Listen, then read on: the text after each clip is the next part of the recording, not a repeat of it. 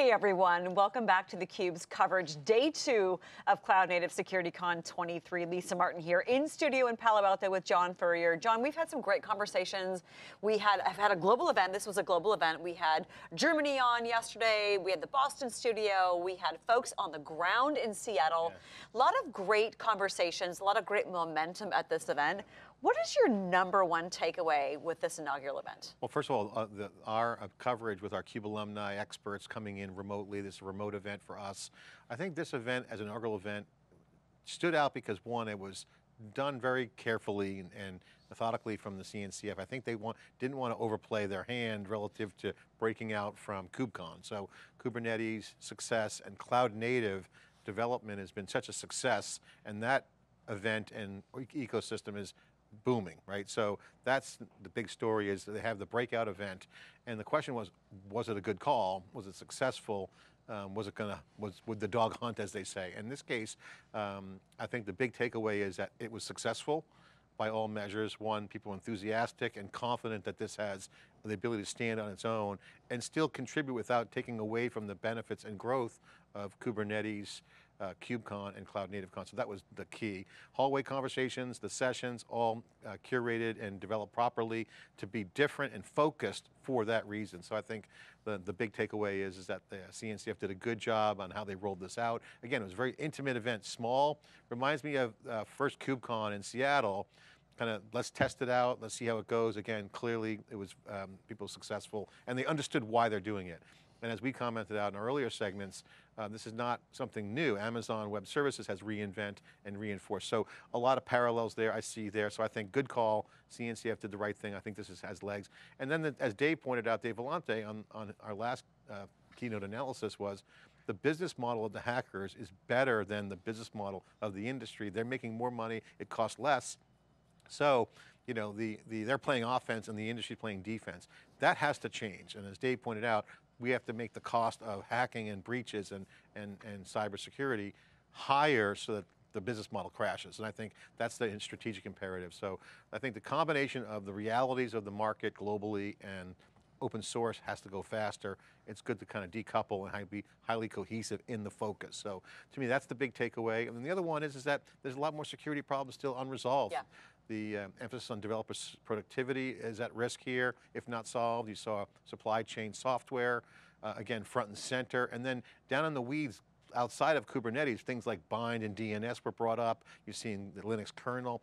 Really important things got to be paid attention to. So I think very good call, very good focus. I would love for us to be able to, as the months go on, talk to some of the practitioners that actually got to attend. There were 72 sessions. That's a lot of content for a small event. Obviously, to your point, very well curated. We did hear from some folks yesterday who were just excited to get the community back together in person. To your point, having this dedicated focus on cloud native security is incredibly important. You talked about, you know, the offense, defense, the fact that right now the industry needs to be able to pivot from being on defense to being on offense. This is a challenging thing because it is so lucrative for hackers, but this seems to be, from what we've heard in the last couple of days, the right community with the right focus to be able to make that pivot. Yeah, and I think if you look at the success of Kubernetes, because again, we were there at the CUBE, first one of KubeCon, the end user stories really drove, end user participation, drove the birth of Kubernetes. Lyft, some of these cloud native, early adopters, early pioneers that were using cloud hyperscale, really set the table for Cloud Native Con. I think you're seeing that here with this Cloud Native SecurityCon, where I think we're going to see a lot more end user stories because of the security, the hair's on fire, as we heard from Madrona Ventures. You know, as an investor, you have a lot of use cases out there where customers are leaning in with rolling up their sleeves, working with open source. This has to be the driver. So I'm expecting to see the next level of SecurityCon to be end user focused, much more than vendor focused. Yeah. Where KubeCon was very end user focused and then attracted all the vendors in that grew the industry. I expect a similar pattern here where end user action will be very high at the beginning, and that will essentially be the rising tide for the vendors to be then participating. So I expect almost a similar trajectory to KubeCon. That's a good path. It needs to all be about the end users. One of the things I'm curious if what you heard was, what are some of the key factors that are going to move cloud native security forward? What did you hear the last 2 days? I heard that there's a lot of security problems, and no one wants to kind of brag about this, but there's a lot of under the hood stuff that needs to get taken care of. So if automation scales, and we heard that from one of the startups we've just interviewed, if automation and scale continues to happen, and with the business model of the hackers still booming, security has to be refactored quickly. And there's going to be an opportunity structurally to use the cloud for that. So I think it's a good opportunity now to get dedicated focus on fixing things like the DNS stuff, old school, under the hood plumbing, networking protocols. You're going to start to see this super cloud-like environment emerge where data's involved, everything's happening, and so security has to be reimagined. And I think there's a do-over opportunity for the security industry with cloud native driving that, and I think this is the big thing that I see as an opportunity to, from a story standpoint, from a coverage standpoint, is that it's a do-over for security. One of the things that we heard yesterday is that there's a lot of, it's a pretty high percentage of organizations that either don't have a SOC or have a very primitive SOC, which kind of surprised me that at this day and age, the risks are there. We talked about that. Today's focus in the keynote was a lot about the software supply chain and what's going on there. What did you hear in terms of the appetite for organizations through the voice of the practitioner to say, you know what, guys, we got to get going because there's going to be, the hackers they're here.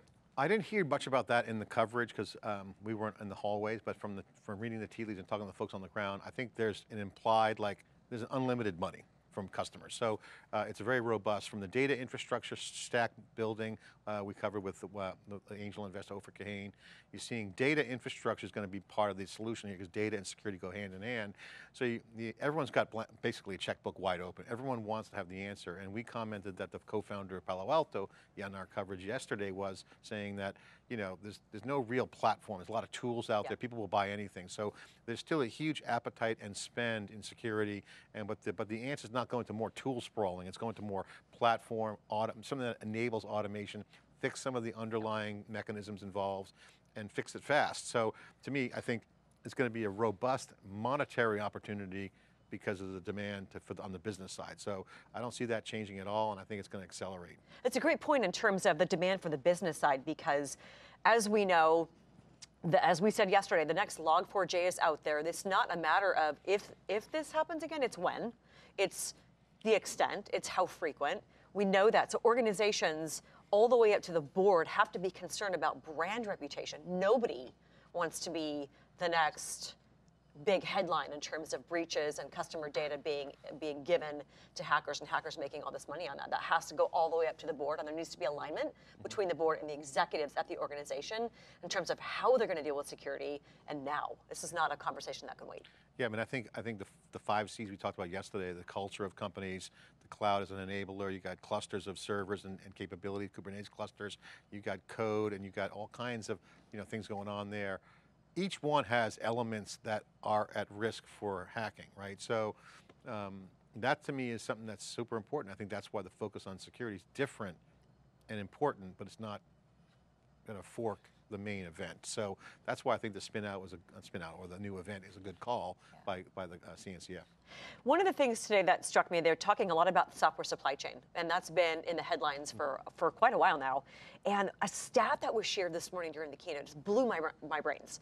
That there was a 742% increase in the software supply chain attacks occurring over the last 3 years. It's during COVID times. That is a massive increase. The threat landscape is just growing so amorphously, but organizations need to help dial that down because their success and the health of the individuals and the end users is at risk. Well, COVID's an environment where everyone's kind of working at home, so there was some disruption to infrastructure. Also, when you have change like that, there's opportunities for hackers, they'll arbitrage that big time. But I think generally the landscape is changing. There's no perimeter anymore, it's cloud native. This is where it is. And people who are moving from old IT to cloud native, they're at risk. That's why there's tons of ransomware. That's why there's tons of risk. There's just from hygiene to architecture. And like Nick said from Palo Alto, the co-founder, there's not a lot of architecture in security. So yeah, people have bulked up their security teams, but you're going to start to see much more holistic thinking around redoing security. I think that's the opportunity to propel cloud native, and I think you'll see a lot more coming out of this. Did you hear any specific information on some of the cloud native projects going on that really excite you in terms of these are the right people going after the right challenges to solve in the right direction? Well, I saw the sessions, and what jumped out at me in the sessions was it's a lot of extensions of what we heard at CubeCon, and I think what they want to do is take out the big items and break them out in security. CubeScape was one we just covered. They want to get more sandbox type stuff into the security side that's very security focused, but also plays well with CubeCon. So we'll hear more about how this plays out when we're in Amsterdam coming up in April for KubeCon to hear how that ecosystem, because I think it'll be kind of a relief to kind of decouple security because that gives more focus to the stakeholders in KubeCon. There's a lot of issues going on there and service meshes and whatnot. So it's a lot of good stuff happening. A lot of good stuff happening. One of the things that'll be great about KubeCon is that we always get the voice of the customer. We get vendors coming on with the voice of the customer talking about, in that case, how they're using Kubernetes to drive the business forward. But it'll be great to be able to pull in some of the security conversations that spin out of CloudNativeSecurityCon to understand how those end users are embracing the technology. You brought up, I think, Nir Zook from Palo Alto Networks. One of the themes there when Dave and I did their Ignite event in December was 22 was really consolidation. There are so many tools out there that organizations have to wrap their heads around, and they need to be able to have the right enablement content, which this event probably delivered, to figure out how do we consolidate security tools effectively, efficiently, in a way that helps dial down our risk profile, because the risks just seem to keep growing. Yeah, I love the technical nature of all that. I think this is going to be the continued focus. Chris Anisek, who's the CTO, listed like E and BPF, we covered with Liz Rice as one of the most 3 important points of the conference. And it's very nerdy, and that's what's needed. I mean, it's technical. Yeah. And again, there's no real standards bodies anymore. The old days, developers, I think, are super important to be the arbiters here. And again, what I love about the CNCF is that they're developer focused, and we heard developer first, even in security. So, this is a sea change, and I think, developers' choice will be the standards bodies. Yeah. They decide the future, Yeah. and I think having the sandboxing and bringing this out will hopefully accelerate more developer choice and self-service. You've been talking about kind of putting the developers in the driver's seat as really being the key decision makers for a while. Did you hear information over the last couple of days that validates that? Yeah, absolutely. It's clearly the fact that they did this was one. The other one is that engineering teams and dev teams and security teams, they're blending together. It's not just separate silos, and the ones that are changing their team dynamics, again, back to the culture, are winning. And I think this has to happen. Security has to be embedded everywhere in making it frictionless and to provide kind of the guardrails so developers don't slow down. And I think where security has become a drag or an anchor or a blocker has been just configuration of how the organization's handling it. So I think when people recognize that the developers are in charge and they should be driving the application development, you got to make sure that's secure. And so that's always going to be friction, and I think whoever does it, whoever unlocks that for the developer to go faster will win. Right. Oh, that's what I'm sure magic to a developer's ears, the ability to go faster and be able to focus on code development in a secure fashion. What are some of the things that you're excited about for KubeCon? Here we are in February 2023, and KubeCon is just around the corner in April. What are some of the things that you're excited about based on the groundswell momentum that this first inaugural Cloud Native Security Con is generating from a community, a culture perspective? I think this year's going to be very interesting because we have an economic challenge globally. There's all kinds of geopolitical things happening. I think there's going to be very entrepreneurial activity this year more than ever. I think you're going to see a lot more innovative projects, ideas hitting the table. I think there's going to be a lot more entrepreneurial just because of the cycle we're in. And also I think the acceleration of mainstream deployments out of the CNCF's main event, KubeCon, will happen. You'll see a lot more successes, scale, more clarity on where the security holes are or aren't, where the benefits are. I think containers and microservices are continuing to surge. I think the cloud scale, hyperscalers, Amazon, Azure, Google will be more aggressive. I think AI will be a big theme this year. I think you're going to see how data is going to infect some of the innovation thinking. I'm really excited about the data infrastructure because it powers a lot of things in the cloud. So I think the Amazon Web Services, Azure, next level Gen clouds will impact what happens in the cloud native foundation. Did you have any conversations yesterday or today with respect to AI and security? Was that a focus of anybody's? Talk to me about that. Well, we weren't on the, I didn't hear any sessions on AI, but we saw some demos on stage, but they're teasing out that this is an augmentation to their mission, right? So I think a lot of people are looking at AI as, again, like I always said, there's the naysayers who think it's kind of a gimmick, nothing to see here, and then some are just kind of blown away. I think the people who are alpha geeks in the industry connect the dots and understand that AI is going to be an accelerant to a lot of heavy lifting that was either manual, hard to do things that was boring or muck, as they say.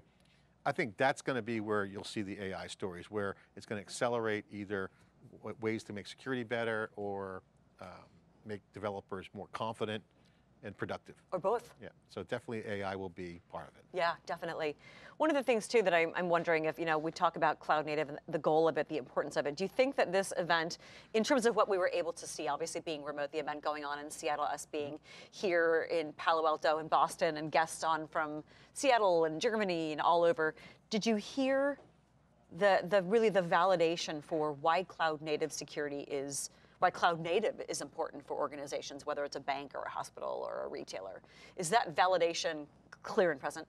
Yeah, absolutely. I think it was implied. I don't think there was like anyone's trying to debate that. I think this conference was more of, it's assumed, and they were really trying to push the ability to make security less defensive, more offensive, and more accelerated into solving the problems for the businesses that are out there. So clearly the cloud native community understands where the security challenges are and where they're emerging. So having a dedicated event will help address that. And they got great co-chairs too that put it together. So I think that's very positive. Yeah.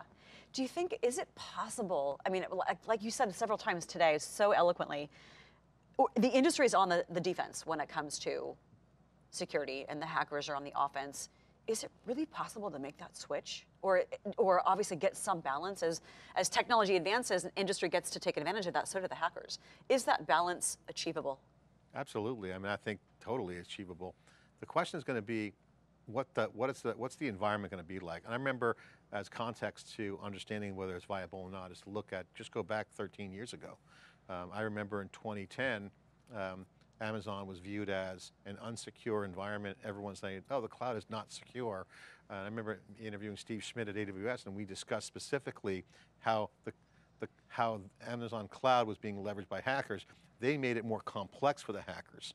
And he said, this is just the beginning. It's kind of like barbed wire on a fence. It's, you're not going to climb it so people can get over it. And so since then, what's happened is the cloud has become more secure than on premises for a lot of either personnel reasons, culture reasons, not updating, from patches to just being unsecure, to be more insecure. So that to me means that the script can be flipped. Yeah.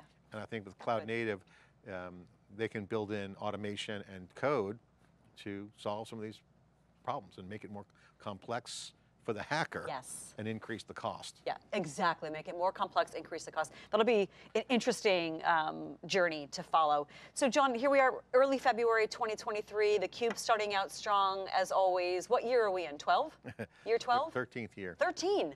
What's next for theCUBE? What's coming up that excites you? Well, we're going to do a lot more events. We got the CUBE in studio that I call the CUBE Center as kind of internal code word, but this is more about getting the word out that we can cover events remotely. As events are starting to change with hybrid, digital is going to be a big part of that. So I think you can see a lot more CUBE on location. We're going to still do the CUBE and have the CUBE cover events from the studio to get deeper perspective, because we can then bring people in remote through our studio team. We can bring our CUBE alumni in. We have a corpus of content and experts to bring to the table. So I think the coverage will be increased, the expertise and data will be flowing through the CUBE, and so CUBE Center, CUBE Studio will be an integral part of our coverage. I love that, and we have such great conversations with guests in person, but also virtually, digitally as well. We still get the voices of the practitioners and the customers and the vendors and the partner ecosystem really kind of lauded loud and clear through the CUBE megaphone, as I would say. And of course, getting the clips out there, getting the highlights, getting more stories. No stories too small for the CUBE. We can make it easy to get the best content. the best content. John, it's been fun covering Cloud Native SecurityCon with you. Yeah, and Dave and our guests, thank you so much for the opportunity, and looking forward to the next event. All right, we'll see you at Amsterdam. Yeah, I'll be there. We want to thank you so much for watching theCUBE's two-day coverage of Cloud Native SecurityCon 23. We're live in Palo Alto. You are live wherever you are, and we appreciate your time and your view of this event. For John Furrier, Dave Vellante, I'm Lisa Martin. Thanks for watching, guys. We'll see you at the next show.